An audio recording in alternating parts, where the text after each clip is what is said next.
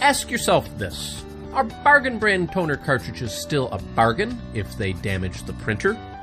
When testing a range of third-party cartridges in the Xerox Phaser 6360, independent agency Spencer Lab had a leaking bargain brand cartridge cause premature imaging unit failure at only 16% of rated life.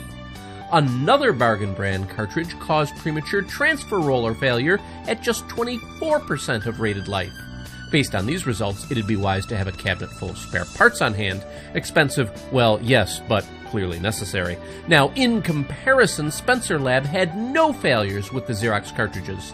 None. Zero. No spare parts needed. But how about a cabinet of spare printers? In testing conducted by BLI, Top Print cartridges ruined 3 brand new Phaser 6500 printers within the first 900 pages of use.